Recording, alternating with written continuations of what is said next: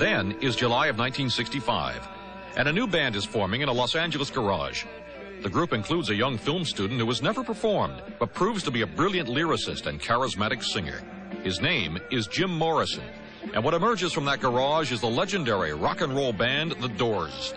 The group's drummer, John Densmore, remembers the early days of composing songs with Morrison. Jim didn't know how to play one chord on any instrument, so he said, I got these words, I've got some melodies in my head. Just to remember the words, I've made up melodies.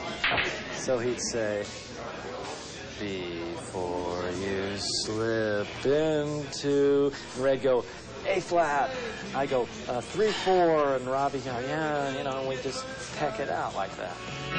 Come on, baby, light my fire. It'll take the band almost a year and a half of playing the LA club circuit to land a record contract. But when they do, they're an instant hit. The Doors' first album goes gold, driven by the success of the Bullet single, Light My Fire.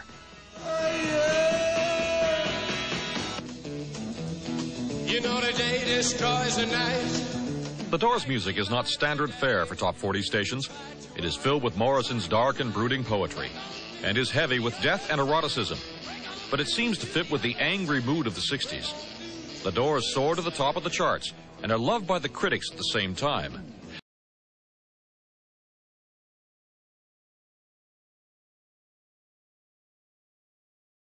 The Factory. When the Factory opened its doors in January 1964, Warhol was already a famous pop art painter. His depictions of everyday consumer goods and Hollywood icons had already jolted the art world and redefined an era. But in his new Factory studio, Warhol's creative ambitions exploded in new directions. He bought a movie camera and set out to become a famous filmmaker. Okay, sure. He'd discover his very own screen stars and even become a rock and roll producer. And he went to work on perhaps the most ambitious creation ever to come out of the Factory. Andy Warhol himself, the enigmatic superstar.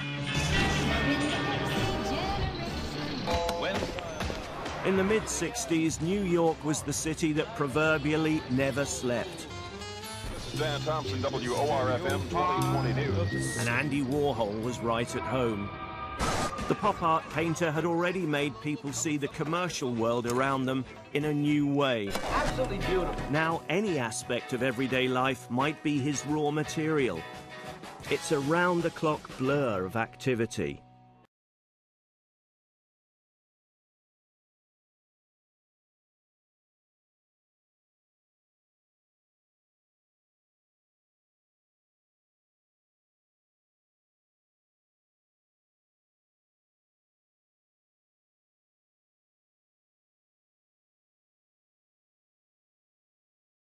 When Nico and Jim Morrison met, and she was simply drinking some vodka, he was swallowing handfuls of LSD and sleeping pills and ups and downs, and unbelievable. You never heard the story? This was at the castle in Los Angeles, and I had brought him there to meet her because I thought they would be a cute couple. And they met and they didn't say a word. He stood in one doorway and she stood in another. And they both stared at someplace on the floor for hours. And down, he was pulling her hair, and they were sort of going like this. It was just moonlight. It was sort of a stagey kind of ritualistic fight.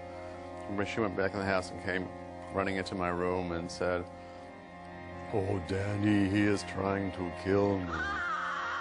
And I said, "Oh, would you just go to sleep?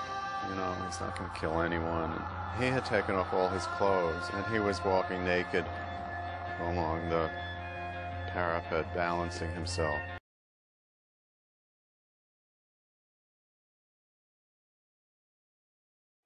And she was standing down.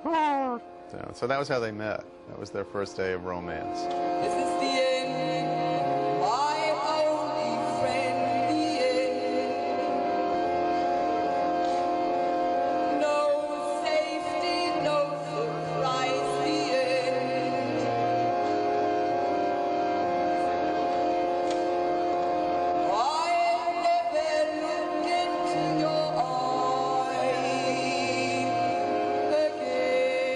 was obsessed with Jim Morrison, carrying around this photograph of Jim Morrison with a vigil light, little candle she'd light in front of it. At night before she went to bed, she practically did prayers to Jim Morrison. He was still alive. Jim Morrison. This is the end, beautiful friend. This is the end, my only friend, the end. Well, he was a very sexy person. You need only ask Nico. Well, unfortunately, you can't ask about that. Who was very smitten with him. It hurts to set you free, but you never follow me. The end of laughter, ends of lights. The end of nights we try to die. You've been involved with, well, Jimmy Page, John Cale, Lou Reed, Jim Morrison, Jackson Browne, Bob Dylan. Iggy Pop talks about you in his biography. Now, all those people, though, in terms of having worked with them, which one do you think you've learnt the most from, in terms of working a personal... Musically, the Velvet Underground, and lyrically, Jim Morrison, and Dylan also, but I think I prefer Jim Morrison's poetry. Did you know Morrison? Jim Morrison? Yes, he was my soul brother. Was he? Yes. And He told me to write songs. I never thought that I could, because when you come out of the fashion business... Well, certainly Jim Morrison's writing has endured the years. He really inspired me a lot. It was like looking in a mirror, yes. How successful had the Doors been when you met Jim? Were they actually the Doors where... Oh, no, it was the very beginning. Oh, yes. Yes. What, prior to the first LP or the Doors LP? No, it was the very first one.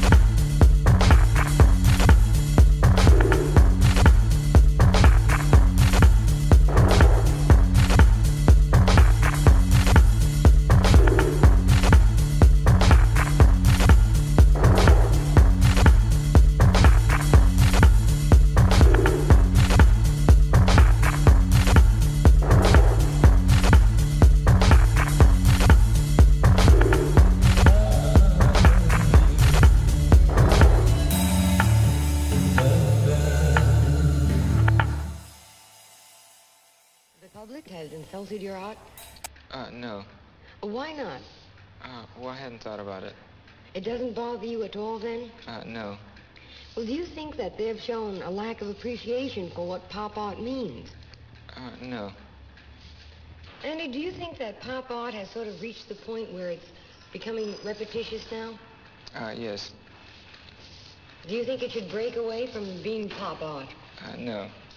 Are you just going to carry on? Yes.